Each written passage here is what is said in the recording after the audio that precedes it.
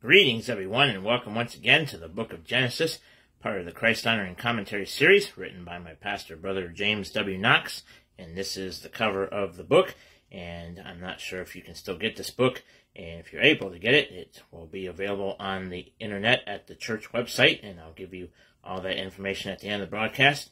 This was a devotional type of commentary where Brother James wrote different topics throughout the year, and we started yesterday on this 5-part series titled A Treaty, and yesterday was part 1, the 28th. So if you missed that, or you missed any of the broadcasts so far on this series of devotionals, you can go back and watch them on the YouTube channel, and I'll give you that information at the end of the broadcast also. So we've reached the second part of this topic on a treaty, and this is for June 29th, and it's titled A Treaty Part 2, The Reason for the Agreement. So we started yesterday, as I said, and we'll continue on today and be going all the way till the first day of July, or no, the second day of July. We'll be going all the way through that day, and there's 5 parts to this series of messages here. So, all right, so let's go ahead and put that there. And before we get started on this topic, I'd like to greet you as always in the name of our Lord and Savior Jesus Christ, who is the Lamb of God, which taketh away the sin of the world. And he too can be your Lord and Savior today if he's not already.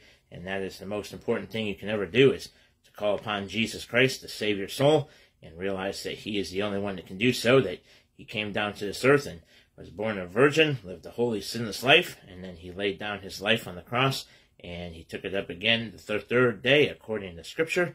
And he did that for everyone, for all the sins of the world.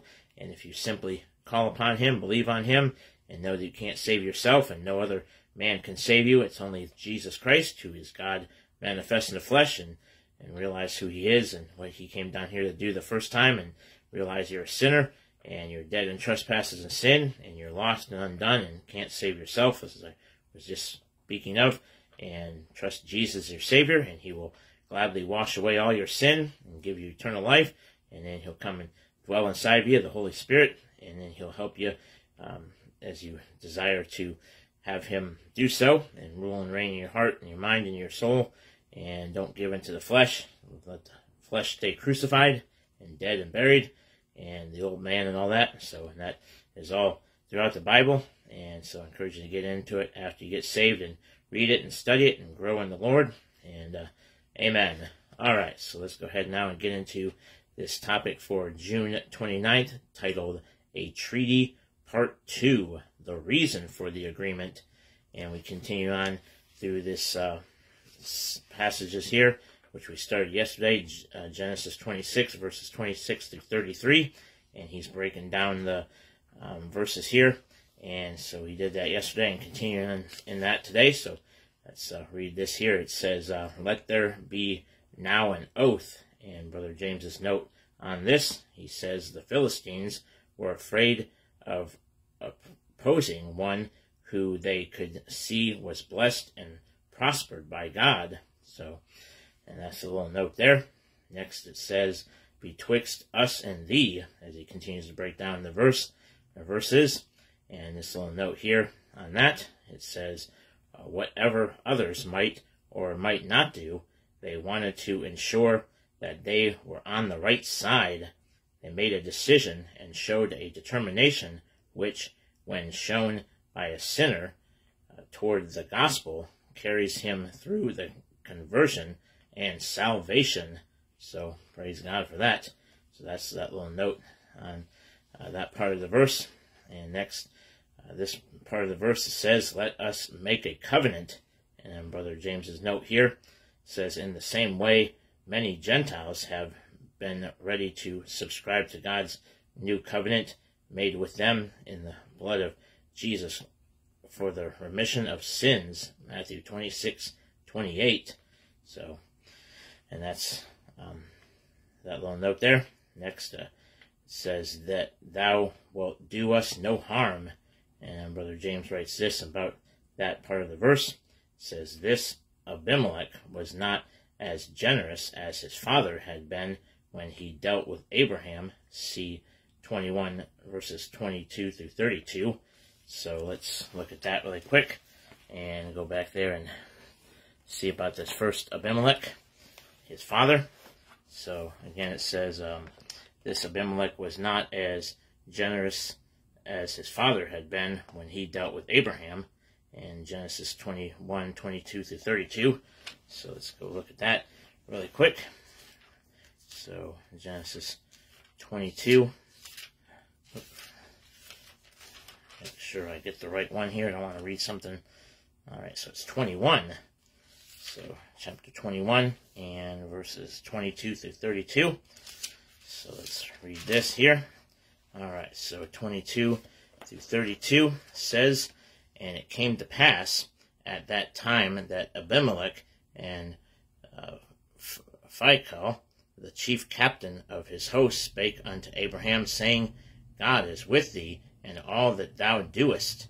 Now therefore swear unto me here by God, that thou wilt not deal falsely with me, nor with my son, nor with my son's son, but according to the kindness that I have done unto thee, thou shalt do unto me, and to the land wherein thou hast sojourned. And Abraham said, I will swear. And Abraham reproved Abimelech because of a well of water, which Abimelech's servants had violently taken away. And Abimelech said, I wot not who hath done this thing, neither didst thou tell me, neither yet heard I of it, but today. And Abraham took sheep and oxen, and gave them unto Abimelech, and both of them made a covenant. And Abraham set 7 ewe lambs of the flock by themselves. And Abimelech said unto Abraham, What mean these 7 ewe lambs which thou hast set by themselves? And he said, For these 7 ewe lambs shalt thou take of my hand, that they may be a witness unto me that I have digged this well. Wherefore he called that place Beersheba, because there they swear both of them. Thus they made a covenant at Beersheba. Then Abimelech rose up, and Phicol, the chief captain of his host, and they returned into the land of the Philistines. So that's the chapter there, or the verses there from that chapter. And let's get back into the little outline here. Alright, so again, this is from the part of the verse that says that thou wilt do us no harm. And it says this Abimelech was not as generous as his father had been when he dealt with Abraham. And we just looked at 21 verses 22 through 32. And continuing on, it says the request that he makes here seems to have had fear as its motive rather than any desire for spiritual blessing. The last thing that the people of God will do is to injure those in need around them. Abimelech's mind was evidently in darkness. Much of the world fears Christianity for 2 reasons. First, the murderous and thieving abuses suffered by many nations at the hands of the Roman Catholic Church, and the fact that this outfit claims to be Christian, and we know they're not. Maybe some people come out of that religion and get saved, but we know that they're not the true church. Church is those that have believed on Jesus Christ as our Lord and Savior. So that's the first thing there, why the world fears Christianity. And then the second is the news media and entertainment industry consistently portray Christians as evil and dangerous. Yeah, that's the truth. For these reasons, long and faithful testimony is needed by an individual, a church, or a missionary before much progress can be made for the cause of Christ. We must depend on the Spirit of God to move in the hearts of lost men and overcome the obstacles Satan has placed between them and the cross. So that's good advice there to take heed of. And that is where we conclude part 2 of this topic on a treaty, the reason for the agreement. And tomorrow we'll continue on part 3 for the 30th. And this is titled A Treaty Part 3, The Blindness of Sinful Men. So that will be tomorrow. And this was on page 237, today's outline and topic. And tomorrow will be on page 238.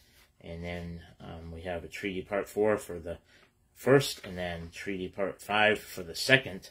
And so that will be for the next 3 days. So, all right, so that's it for today's little outline and topic for the second part of a treaty. And again, you can find Brother James's books online, and that is at the church website at www.jameswknox.org, or go straight to the store part of the website, which is store.jameswknox.org, and look up his books and other material that way, including sermons, both past and present, and audio or video format. And then the YouTube channel for the church is James Knox Sermons YouTube channel, and that's where you can find his video presentations from all his sermons, and then other sermons from other men that teach and preach God's Word during the Sunday school hour, and days that weeks that Brother James is not here to preach, when he's at other meetings and stuff. So, and then also Brother James has been going through the book of James, and also Brother David has been doing his own series of message on the book of James. So check those out. And that's the radio broadcast, which can be listened to at audio or video format on the YouTube channel. So that's that. And then the books here. And like I said, not sure if this book is still available, but when it comes back out, it'll be a chapter by chapter, verse by verse commentary. And if you missed any of these broadcasts on this book of Genesis I've been reading through, you can go back and watch them on the YouTube channel. It might be an easier way to look them up instead of having to scroll down on the Facebook page if you're friends with me on Facebook. So however you watch it, however you want to do it, that's how you can watch the broadcast, both this one and the Baptist Bread and Scripture Song broadcast on either Facebook or YouTube. And the YouTube channel is Ambassador for Christ Broadcasting, or looking me up by typing in Baptist Bread Broadcast, and like and subscribe and hit that notification bell so you know when I'm posting these up on the YouTube channel there. So, amen. All right, so that is it for today. So thanks for watching, and may the Lord richly bless you until next time. Bye-bye for now.